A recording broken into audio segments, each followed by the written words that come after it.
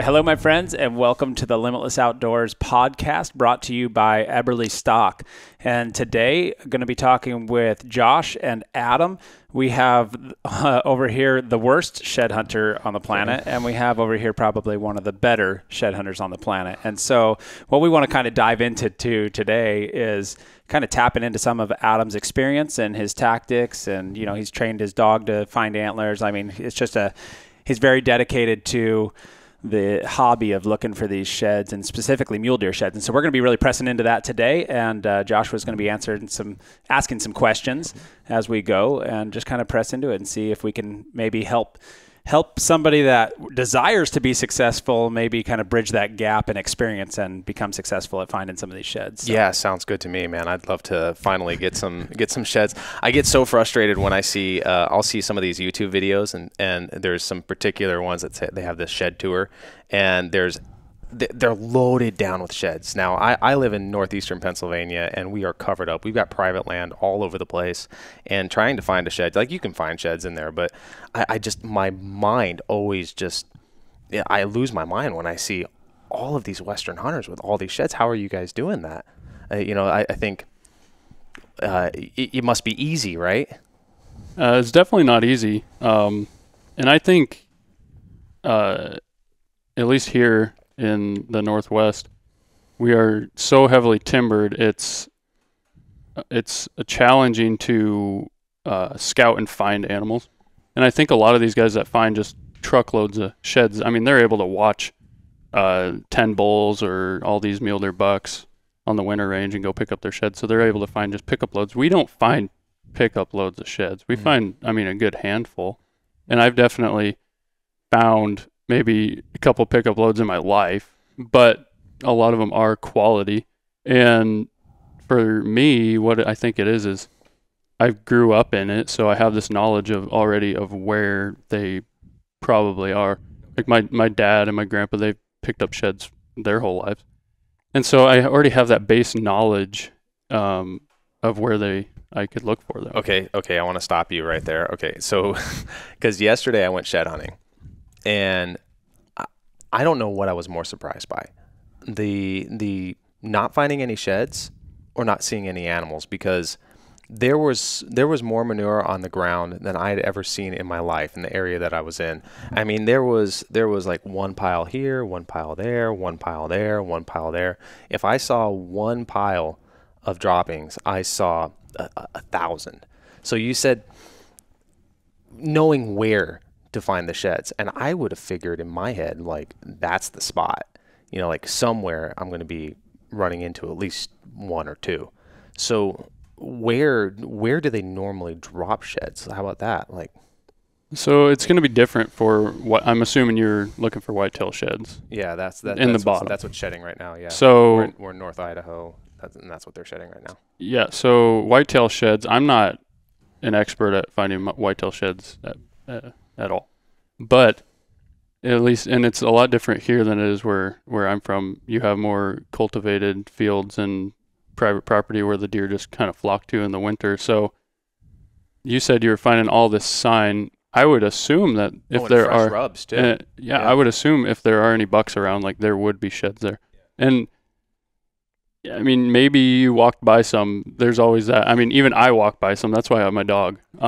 But you're not always guaranteed to find them, because there's a lot of the same country around here in this valley. And so just because there could be 100 deer, and the amount of sign you found, they could have made that in a day. And so maybe no bucks shed that day. So you just got to keep looking for spots that look like that, where you know that they were wintering and hanging out, and just keep checking those spots, and eventually you'll find where, four bucks shed here. How about we start with this, because this is a thought that crossed my mind. Yeah. And the only reason why I knew that this wasn't the case was because Colton had been out just a few days ago, and he picked up 3 sheds, in about an hour or so. And so, I said, in my mind, I thought, well, maybe this is not the time of year that they shed. Because every region's different. I didn't know if, we're in North Idaho. I'm used to northeastern Pennsylvania, and Georgia was before that. So, what time of year should people start looking for sheds? What time of year do do whitetail shed? Do other animals shed at different times? Do elk shed differently than mule deer, et cetera? So, yeah. So up here, the whitetail shed anywhere from Christmas to mid-February. I mean, I've seen some hold on to them into March, which is bizarre. But I think the majority of whitetail shed in January. And so if you're specifically going after whitetail sheds, mid to late January is probably, I would say, 80% of the bucks have shed. And so good odds that you'll find them. And then mule deer, they're a little bit later. The earliest I found a mule deer shed was February 10th, but I know of guys finding them in late January. And I guess it probably depends on the year, the winter. But I would say the majority of them shed in February.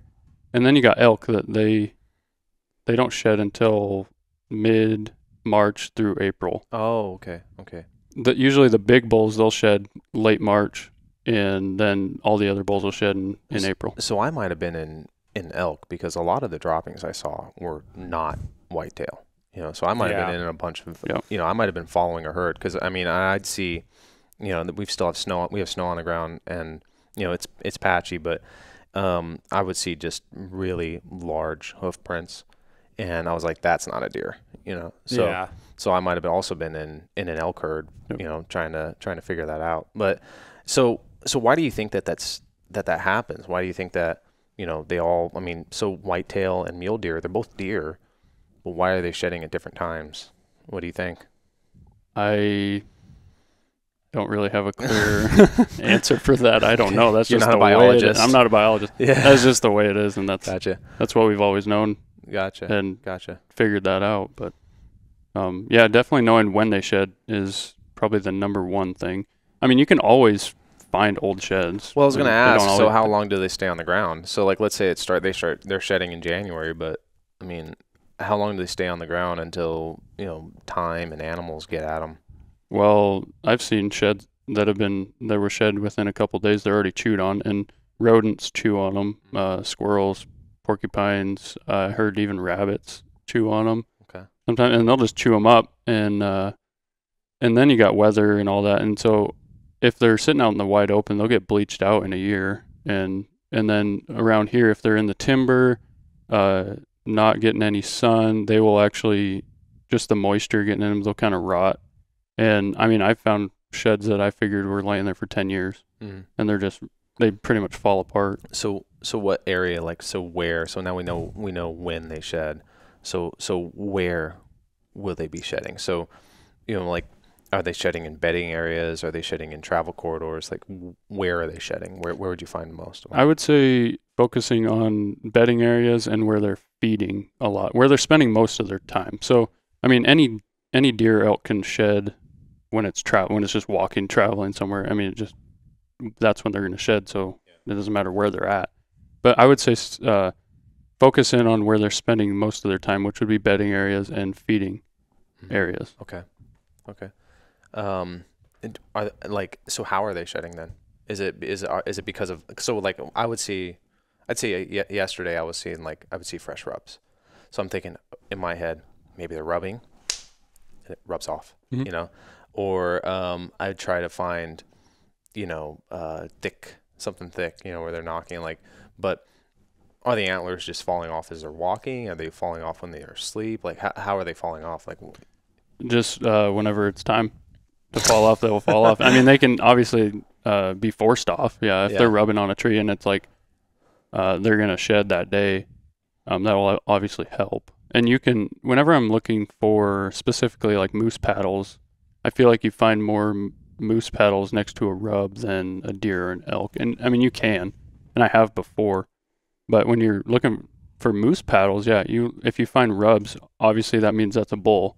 So he has paddles that you're looking for. And so if there's rubs, I'd check them all because that's going to force it off more than it just falling off naturally. I've found a lot of moose paddles over the years right at the base of a rub where you can always tell the fresh ones because all the bark is laying on top of the snow, right? If you're up there in the snow.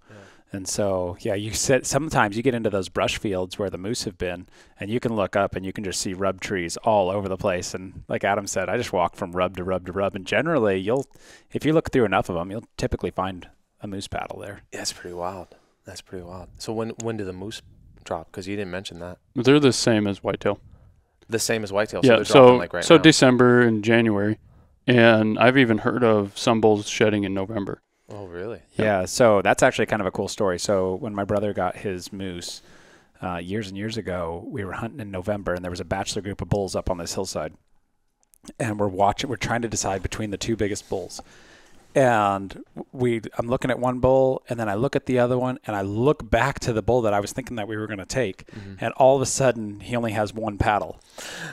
And we're like, what the heck is going on? And so Colton shoots the other moose, and we go up there, and I still have that paddle. I don't have it here with me right now, but it's a big paddle, big double brows, like 8 points over the top. I mean, just tall. It was like a 50-inch moose because the bull he killed was 49, and they were like really similar. And so big Shiras, But yeah, that was November 8th. I think it was. So it was super early. That's way early. Yeah, super early. Yeah, that's wild. That's wild. Have you ever seen have you ever seen an animal shed like right in front of you? I personally have not. I know people that have, but I know I have not. And that comes back to not being able to just sit and watch an animal. Like in a lot of places in the States, like you can watch a herd of mule deer bucks on a winter range and sit there and watch them through the glass all day long. And maybe if you watch them day after day after day, you'll probably watch one shed, but you can't really do that here. Yeah. Oh. What do they look like? A shed? Yeah. So here's the thing. I know that sounds like a stupid question, but I have a stupid answer for it. I think I know your answer. Yeah. Well, Colton was messing with me last night or yesterday while I was walking through the woods, and I'm getting all frustrated. I'm like texting to Colton and Justin, like, what's going on? Why I can't find a thing out here? And Colton sends me a message. He says, "Pro tip: they look like sticks." And I was, really, you don't say. So how do you differentiate? What do you look? Yeah, I think like good that, thing is like what are the things that tip you off? That just catch your eye. What are you? There it is. Looking for. Yeah, catching your eye. I think it comes down to like experience, and you just get an eye for it. Just like anything in life, you get an eye for it. And so you're saying Colton and Justin threw me to the wolves yesterday, and they should have come with me? Yeah, probably. Yeah, jerk. Well, so I've definitely been fooled by sticks. I mean, that's why I carry binos, so you don't have to walk over and check every stick, right? You're walking along and, something caught my eye, and I look over and it's like, I mean, it could be because, like you've seen, Justin has killed some really freak bulls, and they kind of are wavy and they look like a stick. I mean, they're not like the uniform elk antler. And so, I mean, you look at everything, and I've been fooled many times by sticks, but yeah, I walked 5 miles, and part of walking 5 miles in a couple hours is just like looking at the stick. I'd see a stick over there, and I'd walk on over there. Well, here's something I would recommend. This is what we always used to do when we were younger, and there's something else I also do when I'm shed hunting too, but I'll cover both of them. So something we used to do when we were younger is we took a bunch of sheds that we had. And if you just have antlers, or if you can even borrow antlers from somebody, I'm not even joking about, like, this is actually really helpful. Go and have somebody throw them out in a little timber patch for you, and then walk through there. And what will surprise you is how many you miss. Like if somebody goes, like for instance, I could take 5 antlers outside right now and put them out here, and you guys probably wouldn't find all 5 of them. You definitely wouldn't. Adam might find most of them. Yeah, being serious. No, yeah, I got you. Yeah, and so what'll surprise you is how many times, and we have been shed hunting before, and I've literally been standing on top of a shed. I took my boy Scott out last year, and we were standing there looking around, and it was similar to what you're talking about. There's poop everywhere. Yeah. And I'm looking around. I'm like, there's got to be a shed here. And I'm looking, and there was literally one within 2 feet of me for minutes, and I never saw it. So I'm not the idiot. But a really good, if you've never done it before, or maybe you've put in just tons of miles, because I know guys that have just put in tons of miles and like, I can't find them. I would about guarantee if you're putting in a lot of miles in areas that the animals are, there are sheds there. You're probably walking by them. And so a really helpful practice is to throw them out. The second part of that I do a lot, and I don't know if Adam does this, but once I find a shed, because a lot of times, a lot of times they look different depending if it's rained. The shed will have a different look to it. If it's super dry, it'll be, and sometimes when it's really cold, they'll be almost translucent, some of the whitetail sheds. And so they blend it. And so what I do once I find one is I take it and I wing it all day long. I'll just be walking around, and it keeps your eye trained and sharp. And I'll look the other way and I'll throw it up the mountain or whatever, or throw it down the mountain. And then I'll look around and see if I can pick it up. And like probably 70% of the time it's easy to find, but there's 30% of the time where I actually have to go and try and find my shed again. And what that does is it just keeps you constantly looking for those things. And for me, it's all shapes is what I'm always looking for, like arcs and forks. Like those are kind of dead giveaways. And you're wrong about it a lot of times, but if you see, they got that just smooth, almost unnatural look to them in the woods. Yep. And then for like whitetail, they got all their points in a line. And so if you see like patterns of points, sometimes there are sticks that they got like at least like 4 points in a line, and you're like, oh, that must be a shed, and it's actually a stick. Yeah. But that a lot, just look for patterns, I guess, and shapes. Yeah. Well, you mentioned earlier the binoculars, and that was something that I thought of actually yesterday while I was walking in the woods. I thought this would be so much easier if I just had some binos, so I can scan a hillside instead of walking down a ravine and going up the other side and taking a look, or climbing up those rocks and figuring it out, So you take binos. So when you go shed hunting, what are you? I guess first, how long are you going?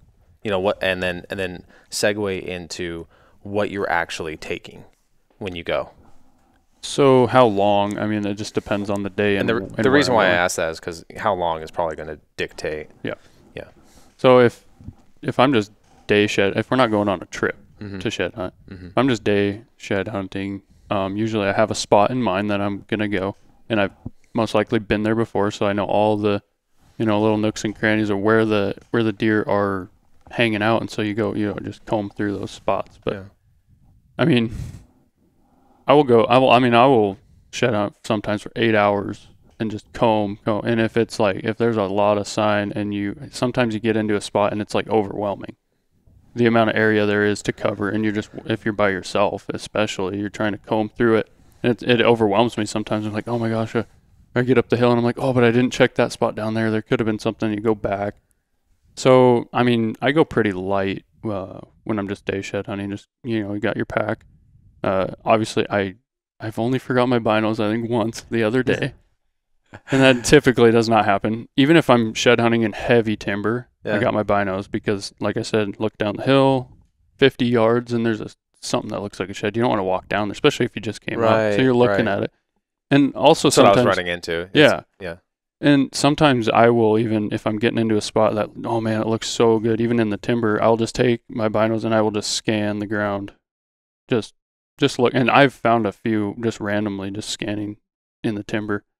So yeah, go pretty light. You just got your pack, whatever you need, food and water for the day, binos, and I got my dog, and we just go walk around all day. What's the minimum amount of time that someone should devote to looking for a shed in an area? Like if they're like, today I'm going to go find a shed.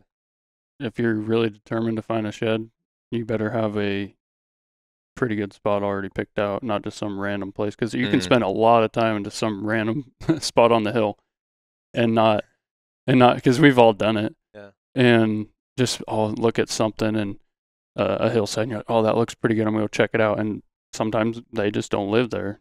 They don't winter there. And so I don't know. I think it just depends on where you're going. Well, like you were telling me the other day, how many sheds were found in that one little draw? Oh, and that's that one spot. Yeah, the other guy that walked through. Didn't he find like 8 big mule deer sheds or something like that, just in one little draw right around the corner? This is a couple years ago, right? This was last year, actually. Right? Was he making a YouTube video? Yeah. No, this is just a local guy. My cousin and I had gone up there, and we found one big set and probably like 4 or 5 singles. And we thought, man, I guess the bucks just aren't. There's a few bucks here, but we had been finding, a bunch of really quality bucks the last 2 years. We're like, oh, maybe they just didn't winter here. The majority of them didn't. And well, then the next day, this other guy that he shed hunts there, we just try to beat him. he goes, and he went just literally 100 yards around the hill into this little thick draw that we didn't check because there was no big trails heading in there. So, you're looking at, in the snow, you're looking at their trails and their beds, and so you just follow the trail. That's what I was doing. Yeah. So he just went around the corner where we didn't go, and he found where all the big bucks shed. On one hillside, I don't know, he found like 3 big sets, and he matched up all the other ones we had found. Oh, that drives me nuts when people are like, "Oh, I found the matching set," and I'm like, "What? You found the matching set?" And what gets me the most is when how do you know if you find the matching set from year to year? So like one person, was it you? You found a matching set between, or was it somebody else? We got lots of matching sets. But like, what 1 year you found somebody found a left, and then in the next year they're like, "Oh, I found the right to the same deer," and I was like, "What?" Oh, they're so similar. You can generally tell. Sometimes they're hard to tell, but you pretty much know what you're dealing with when you find one. Yeah. Like I found, for instance, last year I found a 4-point fresh brown in a spot I'd never been before. I just wanted to check it out. Found it, and I didn't match it up. Well, I went back this year and was on the same exact hillside and found a right side fresh with blood on it. And I immediately was like, that's the same buck I found last year, just his fresh side. And I didn't match it up either. And I got it home, and you could call it a set. He didn't change like at all. But you just know when you spend this much time looking at antlers, you can just tell. So here's a couple things, though, that I think would be helpful for guys that get into shed hunting. Number one is, in my experience, you can hike all around these mountains. And you can hike for hours and hours and hours. And there are multiple spots that I have that you could look everywhere, but until you get into like a 10-acre patch, I can walk for hours up the mountain and get to this 10-acre patch and then zigzag the patch, and I will always come up with sheds. And that's very common everywhere. So we have a video from last spring when we were bear hunting, and Shane and I are up in this canyon, and we had been going all day, glass in both sides, it's wide open, couldn't find a shed to save our lives. We finally get into this one little fold, and I glass over there, and I think I saw 3 or 4 sheds with the binos just across the way. And in about a 100-acre patch, in an hour and a half, I picked up 17 elk sheds. Wow! In a 100-acre patch. Wild. And we went back a couple of weeks later, and we spent 2 days up there. And I was all over that mountain, and I got back into that patch again, and I found a couple more elk sheds, but they were all in that 100 acres. Now, out of a couple thousand acres, that's a little tiny chunk. And so my encouragement is like, you're kind of in the right spot, and there'll be sign everywhere. But the bulls, when it comes to elk, the bulls will all mash up, and the bucks will do the same thing. And they just have they get that southern exposure, they get the right food, they're protected, they've got good visibility or whatever it is. But they find those areas that they like. And in that spot, I found 3 years of the same bull laying on top of each other within a couple hundred yards of each other. So, and that shows that, they're really like creatures of habit. They're really like this. So from year to year, they're not moving much, and they're staying, pretty much in the same spot. And even like you said, like the sheds from one year to the next, it's not like the antler growth was exponentially different. That kind of dispels the myth that some guys, they go, "Oh, we'll let him grow another year," and it's like, well, at some point this animal's gonna be at the point that he's at. You can let him grow as many more years as you want. He's just gonna start going backwards eventually. They don't add much. Right, exactly. And it depends actually, because we found some that's like, oh man, it grew 20 inches last year. Totally, yeah. So, I think it might be an age thing too. Thing, or just the year, the quality of food they had, how hard the winter was. Yeah. A bunch of factors. So you said that, you've got 1,000 acres, and then you've got one patch. So out of that, how do you find that one patch? Because you could be, it would be a long time to scour it, just that. Well, I'll give you an example. I found one spot, and it's been my go-to spot for finding mule deer sheds, kind of like Adam has some. And I spent days looking around, and I did not find anything. And then I took one more day. I was just like, I'm going to go zigzag this one section. And I was up there for 6 hours and hadn't found a shed. And all of a sudden, I get into this little patch, which I now hit hard.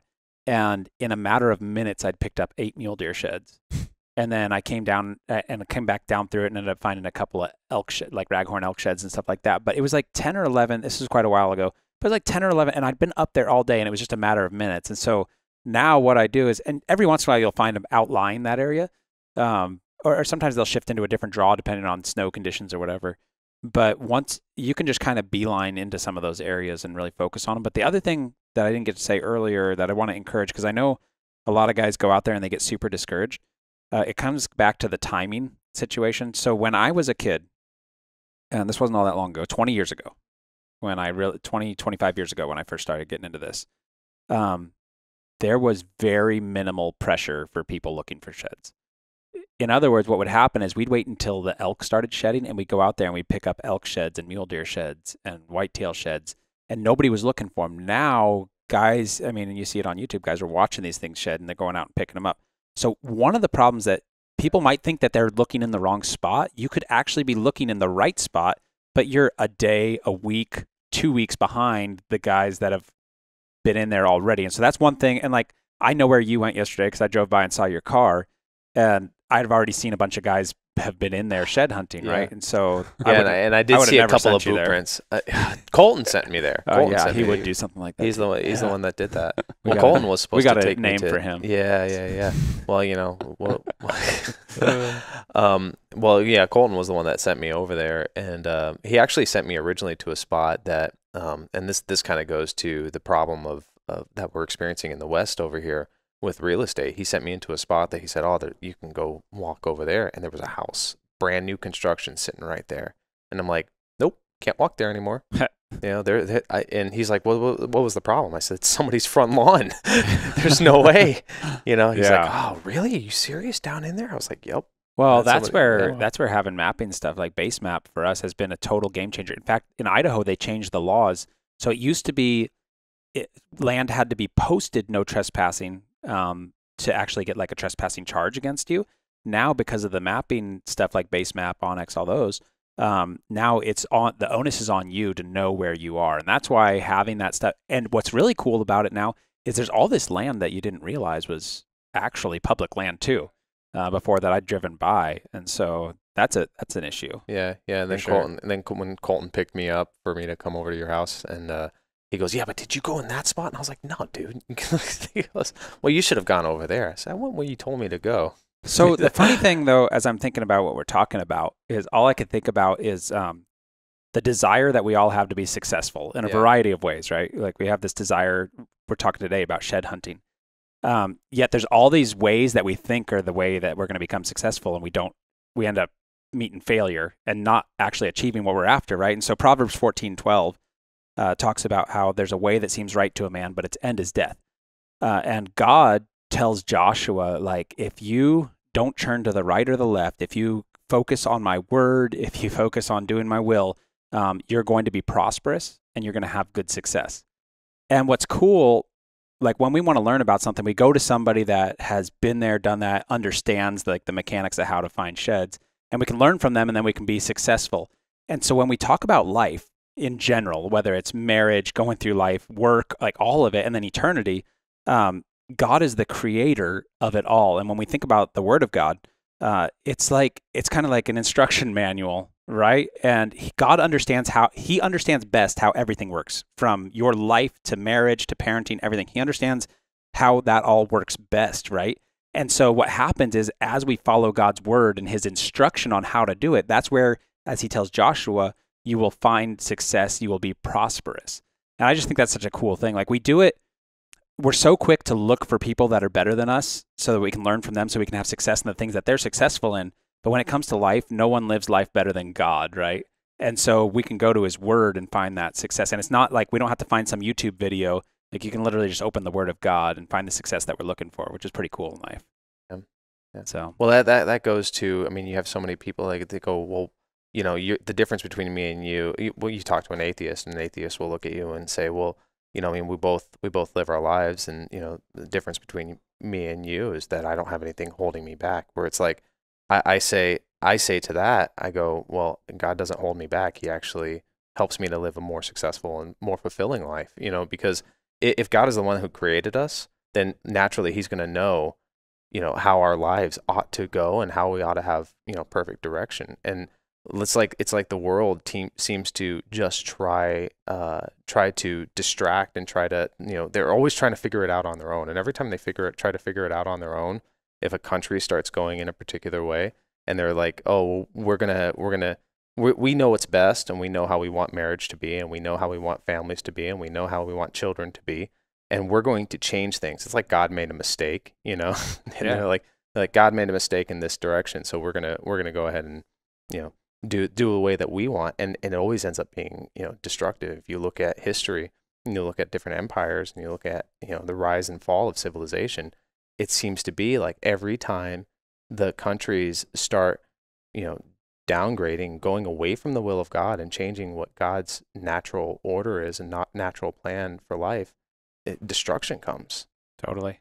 Yeah, I mean, that comes back to his ways are higher. Like, he just has so much better understanding. And so, and I think life experience teaches us that, we just have ideas and we think it's going to work out well, and it doesn't, but God is always right. And so just trusting that his perspective really is higher, even when we think we have a better way.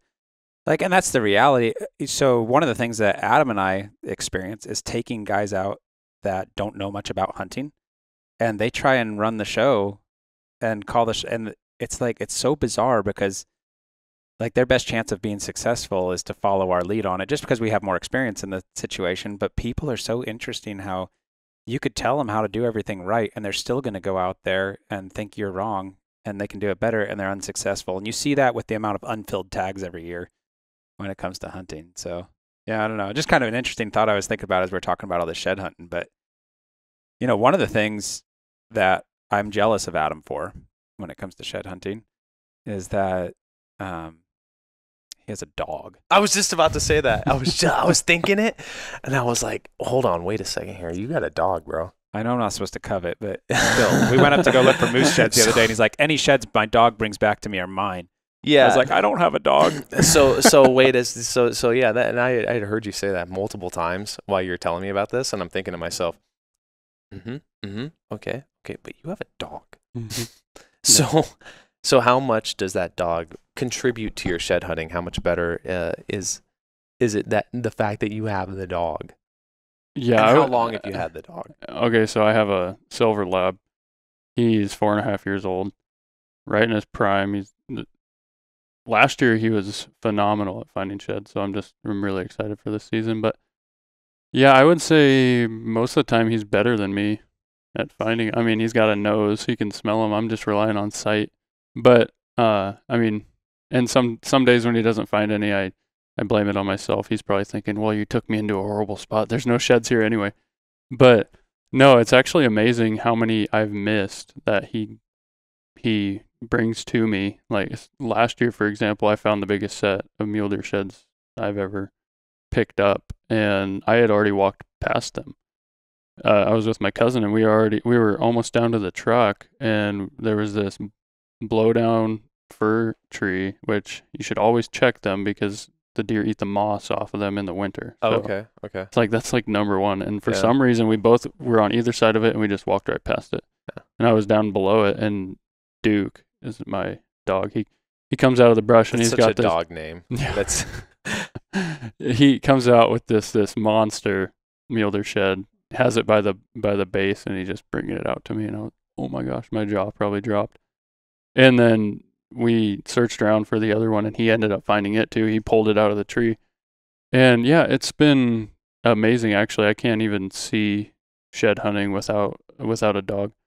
It all started with when I was a kid. We had a yellow lab, a female, and we'd always shed hunted. My dad shed hunted forever, and we have this lab, and we never trained her to do anything. She just went along, and one day, I think she was like 1.5 years old, she is sitting down the hill, and she's like looking up at us, and we're like, what? And we go down there, and there's a set of whitetail sheds, and we're like, oh my gosh, she actually found these and was waiting for us. So she found those, and then a snowball effect. She was actually better than my dog is now, but I mean, she probably in her 10 years of life, she found probably 300 or 400 sheds herself. That most of the time we would have never found. You never trained that dog? No, never trained. So that was my next question was, okay, so let's say, all right, somebody has a dog. Let's say a guy has a dog, a house dog. I got a dog. I mean, he's 120 pounds and, struggles. But, I mean, like, should they just bring their dog, just period? Just like, I mean, because a lot of people have dogs, but they're not trained shed dogs. Yeah. Was there a type of dog that's better? That's what I'm asking. Like, can you just take a dog with you? Like, what's the deal? Probably. I mean, I see a lot of guys that have shed dogs. It's usually like a lab or some kind of retriever, a dog with a good nose. What I did is I didn't like a corgi, a chihuahua, something I was like that. thinking chihuahua, Yeah, kind of one yeah. of those tactical toy dogs that you could release out of your backpack. Right. The problem with that is Carry them around. they're not big enough to pack any size back to you. Yeah. And I know a lot of guys will have dogs that they'll find sheds, but they won't bring them back. And you'll walk up and it has dog slobber on it or something, like your dog found it.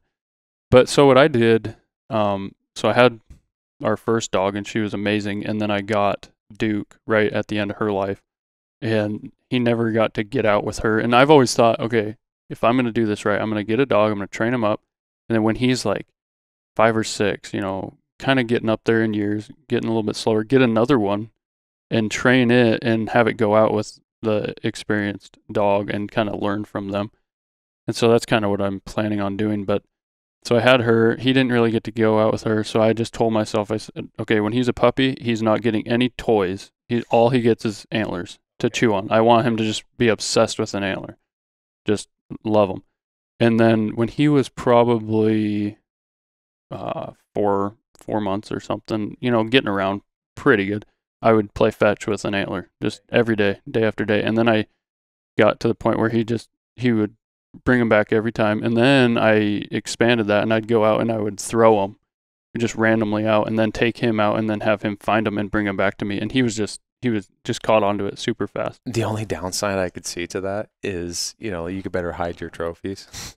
Because I remember when we were moving out of Georgia going up to Pennsylvania, and we had like everything was in boxes and stuff, and we, I had my my dead heads, I had everything just kind of like hanging before, and I brought them all down, and then we went to the store or something, we went to the grocery store or something, we come back, and there's my dog just like laying in the living room, just nomming on heads. Yeah. And like That's awesome. Yeah. Oh yeah, I almost lost it. Well, that's actually amazing. I've never had that problem. I have this big box of antlers and just this huge stack in my room, and they're all just right there. I mean, he's in the house. He goes and sniffs them, but he knows that he's not allowed to touch those ones, and he has never once pulled one out of the box. That's a good dog. I'll throw him one and be like, all right, there you go, that's yours, and he'll eat it. I mean, just chew it to nothing. My dog ate like the face off my first deer. Nice. Great. Yeah. But yeah, going back to does it make me a better shed hunter? Absolutely. I mean, he at least finds half of the sheds I own, and because of him, like I think sometimes I'm lucky at finding sheds. I just find them. So on Thursday, I'm going to go shed hunting. I'm going to take you with me. Okay. Yeah. Just commandeer you. You can just take my dog. Yeah. I know, right? Forget you, man. Yeah. He's the better one Dog. anyway. Yeah. 2 things are kind of cool about that. I was thinking when you were talking about training up your next one, because Duke never got to be with your last dog, and just kind of cool your philosophy of training them up and just by example. And that's like the core of discipleship, right? Is somebody that's farther along in your walk than you, showing you kind of how to figure it out. And so, obviously, we're not offering to take anybody shed hunting. We barely have enough time for stuff as it is. But like finding somebody that has a little bit, even if it's just a little bit more experience than you, and going out with them and cutting your teeth that way instead of trying to figure it out on your own can be a huge advantage locally where you are. Because one thing that we talked about in the beginning was everything is so much different depending on where you are. Like where we live, we've kind of figured out how to approach it and where they are, right? The sheds are. But we head down and we're hunting in more breaksy and open country, and same kind of principles. You'll find patches of antlers in those different areas, but just a little bit different technique. You can glass a lot more, spotting scope, stuff like that. So yeah, pretty cool. And then my second thing was, have you ever found an antler that Duke couldn't find? I couldn't find. Maybe. Yeah, that Duke couldn't find.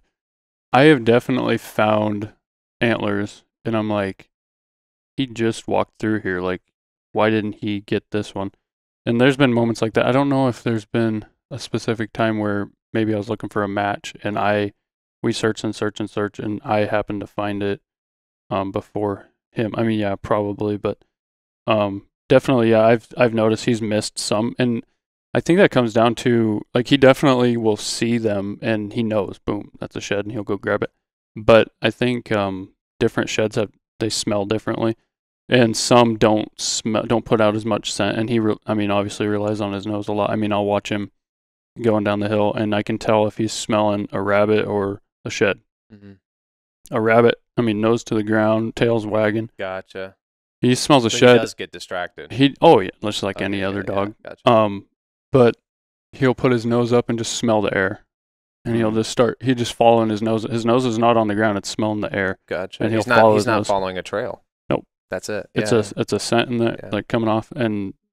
But that's one thing I've had to learn when I'm out there. I'm not always just looking. I'm paying attention to him, like what's he doing, because sometimes I'll see him do that and then he'll just go, and I'm like, I think he probably smelled something, and I'll go over there, and sometimes it's like, oh, if he just went a little bit farther, there it was. And he's a really good dog. He won't go more than 75 yards from me. And so he'll get out kind of to that edge, and I'll see that he's kind of on something. I'll have to encourage him, like, keep going, or he'll come back, and we'll have to go scour the area. But I gotta bring up something, because, my role in Limitless is part of it is reading through the comments and responding to people and responding to emails that people write in and whatnot. And one thing that I see a whole bunch that I got to figure out how to creatively answer is you're destroying the environment by shed hunting, and you're making it more difficult for animals, and you're removing minerals from the ground. So how would you respond to that? How would you come back at that and let people know that this is fine?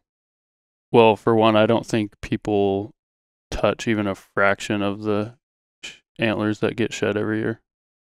Because if you look around throughout the year and you see a buck here, a buck there, a bull here, whatever, every single one of them sheds 2. And we find, like, I around here, if a good year is if I find like 50. Yeah. That's nothing. Right. That's 25 animals out of how many? I don't know. Yeah. An uncountable amount. Professional shed hunter. Someone would be like, okay, but what if you have 500 people hitting the mountainside looking for sheds? Yeah. Well, but I would doubt that there are that many. Well, there's times and places, I mean, I think it's a valid argument. Some of the states have switched to opening shed season at a certain point. I'm actually surprised Idaho and Montana haven't done that. There's places within the states that's the case. Like on preserves, like in Montana, they wait until May 15th and open up some of the winter habitat. So it is a real thing, and like it's changed a lot in the last few years. But kind of to reiterate what Adam was saying, it is amazing. If you actually comb these mountains, there are sheds still laying everywhere, ranging from 1 to 10 years old on the mountain. And most of the time, they're totally unmolested and left alone. And as far as removing nutrients, that's a joke. You're talking about a single, like in the scope of everything, it's a needle in a haystack. Like you're not removing really anything. I think they don't really understand. I think that there are a lot of people that they watch these videos, and then they they're well-meaning, they love the environment and everything, but they maybe they live in a city, or they're not like personally involved. And as you become more personally involved, like we all live in the country, and we're always in the woods, we're always in the mountains, we're always walking and trekking and doing what we're doing, no matter where we are. And that's just kind of part of who we are. And I would say that even with the influx of hunters that we've seen, and it's not as high as some people think. I've seen the numbers from different DNR agencies, and it's just simply not as high as one might think. And in fact, in some states, it's actually lowering the hunting population, and that would include cheddar hunters. I think that people they see it published on YouTube, and they see a lot of these videos, and when they see these videos, they must think everybody's doing this. and it immediately, it makes everything exponentially larger. It's like when you go to another country and they're talking about some sort of pop star that we don't even listen to or watch or anything. They're like, oh, all Americans are like this. It's like, no, just that show. But it just so happens that you see that, but you're not culturally involved. I think at its core, though, like most hunters, not all hunters, but most hunters are conservationists, right? And That's so right. Yeah. there's a level of like you're not trying to go in there and run animals around. You know what I mean? So you're thoughtful. Like Adam, typically, like he was talking about, waits until they're all shed out instead of going in there. And it doesn't work well for you if they're not shed out yet, and then you run them out of the spot, right? And so you got to kind of be thoughtful in that. And I don't know, man. You can start. That's the problem with our country in a lot of ways, is that we've started to legislate everything, and you have to make a rule for absolutely everything, and it takes away so many freedoms instead of people just being considerate and thoughtful in how they're doing things. And I think that's where you just got to stay. Well, I think that's the answer to the shed hunting questions, is just being thoughtful about it, because at the end of the day, it's a really cool thing to find the same bucks in the same spots year after year. And yeah, it's just fun. Like Adam's been hunting these bucks now, some of the big ones. And one thing I want to say before we wrap this up is Adam has an awesome shed hunting video that you can check out that with him finding that huge set last year, that big heavy set. But Adam's picked up some Magnum muleys over the years. He's got a double drop tine muley and just some really big quality bucks over the years. So just an exceptional collection so far. Sweet. So much the same way, it's nice to go with somebody at least the first time, unlike what I did yesterday. Yeah. It's also nice to be discipled. Well, that's the thing. Yeah, with everything in life. I mean, when you go and you start a new job, they give you on-the-job training. Yeah. And when you got God, who is the author and finisher of our faith, and he's the one who created us, formed us, and has our eternity in his hand. And so his instruction is the best instruction there is. And so that's found in the Word of God. And we wrote a resource years ago called The First Mile, just to help you navigate. Like if you're new to Jesus and understanding who he is, it's a resource that'll help you navigate who God is, why you need a relationship with him, how to have a relationship with him, and just really practical steps. Kind of like talking about, making sure you're looking in those blow down trees and throwing antlers out. Like these are just little tips and tactics, right? That's the whole heart of The First Mile, is teaching people those things that they're lessons that you learn over time, but if we could give them to you in advance, maybe you could start really accelerating your walk with Jesus. And that's what The First Mile is. And we also have, so that's the resource. We give it absolutely free. We'll send it to you. You can go over to our website. It's www.limitlesshunting.com. We pay for shipping and everything. But also, if you want to go even another step, we've started training leaders. And by the time you're listening to this, we actually have these groups ongoing right now. And so, but you can join on Zoom, and a leader's going to take 3 to 6 guys through the first mile, being able to answer questions, help really facilitate and grow you in your faith. And so that's going to be that's a big deal. Yeah, those are weekly classes. And that's a weekly for about a 7-week period. That's right. So yeah, and it's on Zoom, so you can be anywhere in the world and do that. But yeah, that discipleship, it cuts the learning curve way down so that you're walking in success and not just struggle and failure, trying to live the life that God really has for you. And Jesus says, I came to give life and life abundantly, and I believe that, and we see that in our own lives. So yeah. Yeah, sweet. Very good. Well, it's been good. Cool. You wanna, you think you gained anything? I think I want to take Adam with me. I think that's. I think I really like to hit the woods again before I head back out. Yeah. Yeah. That could be arranged. Yeah, I appreciate that. That'd be good. Maybe, sure. If you're good, if you're a good boy. If I'm a good boy. Yeah. No. I think that it's kind of like, and I'll tell this story another time. But it's like when I first arrowed my first bear. All I wanted to do is go out and hunt bear again. Like now I've been out looking for sheds, and now all I want to do is go look for sheds again. It's addicting. Yeah. Any other last parting advice you have for somebody that wants to be a shedaholic like you? Yeah. Well, he's like, don't.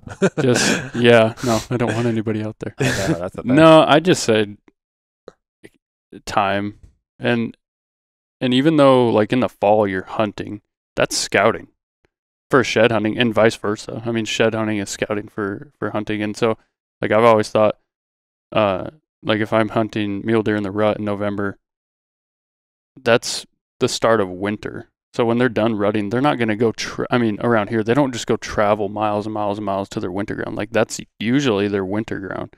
And so if I've found bucks or a bunch of deer while I'm out rifle hunting, I'll go hit those spots. And that's a lot of my good spots. Like I hunt them in the fall too. So just spend time and always just keep note of where you're seeing stuff. Well, I want to thank you guys for joining us, and I hope that just like Joshua here, you may have learned something cool that you can implement and find success in shed hunting if that's your thing. If you're new in your walk with Jesus or rekindling your walk, again, we have that resource, The First Mile. We want to get that to you. It's absolutely free, and just see you grow there, because really we want to see people give their life to the Lord and watch how God just totally radically transforms your life into the life that really I think everybody's always been pursuing. And so we have those resources for you. And again, we just want to thank you for joining us, and we hope we'll see you next time. God bless you all, and take care.